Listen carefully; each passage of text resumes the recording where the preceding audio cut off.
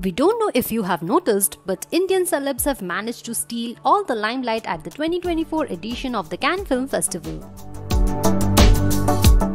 The internet is not only obsessed with what our desi celebs wore, but also who designed it.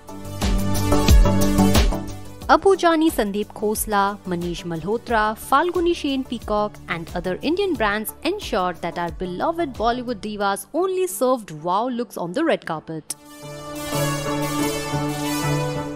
Designer duo Jani Sandeep Khosla made a statement with their sari for actress Shahana Goswami, who is at the film festival for her new film Santosh.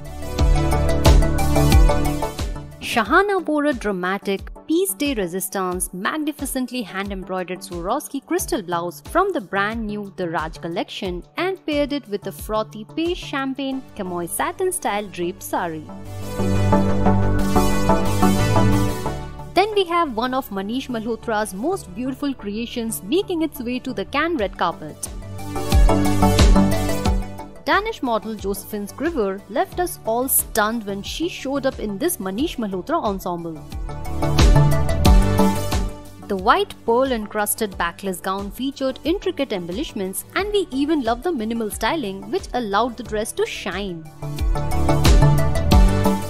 Similarly, Italian model Paola Turani stunned everyone in a shimmery strapless black bodycon number designed by Rahul Mishra. Coming to Falguni Shane Peacock, who dressed Aishwarya Rai Bachchan for Cannes this year. Okay, we will be honest, we have seen better from the designer duo, but at the same time, we can't deny the fact that both these dresses stole the show. For her first appearance, Aishwarya opted for a black gown adorned with golden molten flowers.